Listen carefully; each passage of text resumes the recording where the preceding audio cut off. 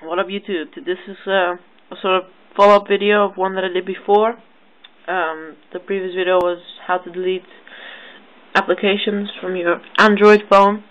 In the previous video I didn't really say anything, so I thought I would do it again. So if you want to delete an application, first thing of course you want to do is find the application you want to delete.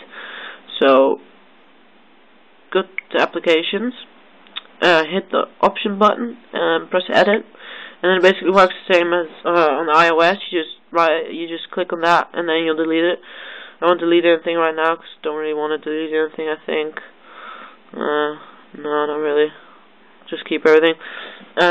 You can't delete applications that are already installed on the phone, but I guess you would know that. So that was a short video showing you how to delete applications on your Android phone. This is a Samsung Galaxy S2. It's working on Android Gingerbread. Please give this video a thumbs up and subscribe to my channel.